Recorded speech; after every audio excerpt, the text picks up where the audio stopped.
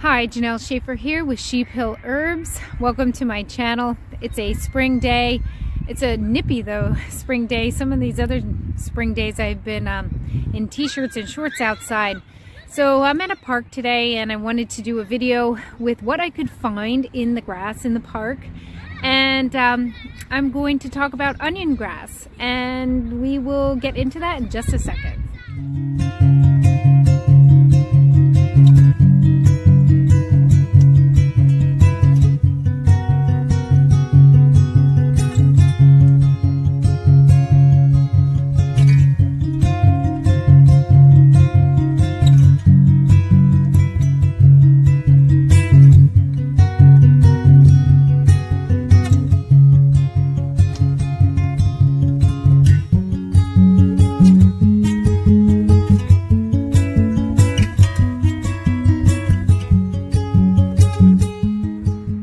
So I want to let you know, checking the kids, I want to let you know that I have a free ebook that I give out if you subscribe here. Click on the first link down below, head over to my newsletter and sign up for it, and put in the subject free ebook or free tea book, and I will email that to you. It's all you need to know about making herbal tea, and it's a great book for beginners to get started with making fresh or dried herb teas. So I'm going to talk about onion grass or garlic grass, and I didn't make a video about this before because it seems kind of like trite, or like, doesn't everybody know onion grass? But maybe you don't, and if not, this is a great video for you.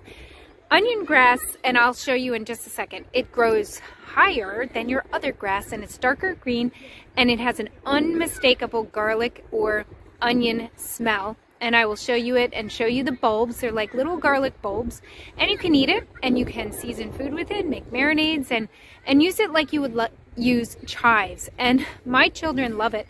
So as soon as it starts coming up in the grass, they go outside and pick it and eat it. And I know when they come in, their mouths are green and they smell like garlic. So let me show you what I mean. Okay, so it's kind of hard to tell here, but let's see. The regular grass is at least 6 inches shorter than the onion grass. The onion grass is sprouting up here higher than the regular grass. Let me see if I can get a different angle. But it's unmistakable. And then to know for sure so that you're safe, I'm going to just pull this tuft out. Oop, I'm going to try to get this out.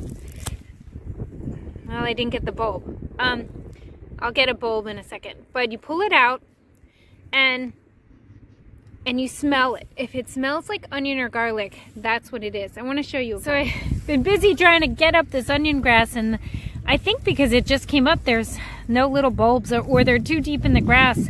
They're not coming up. But usually when you pull them up, you get a little white bulb, like a little clove of garlic would be. So these are just like the stems. They're whiter at the end, and at the end would be the little bulb. And they are very much like garlic, but this is very fragrant. This whole pile of grass here smells exactly like onion or garlic. And I guess because I have chives, I'm going to turn this around. I guess because I grow chives, and chives come up around the same time as onion grass, I always just use chives and I don't use onion grass.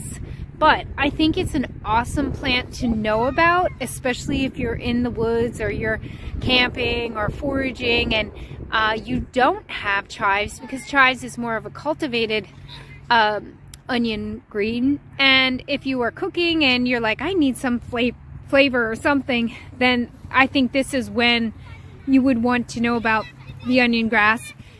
Or if you're a kid, like my kids, they love to eat it, and it's great and nutritious. But I just want to emphasize, make sure it smells like onion, make sure it smells like not grass, onion or garlic. You're not eating grass, you're eating onion grass. So I hope you enjoyed this video, and I hope you come again. Thanks.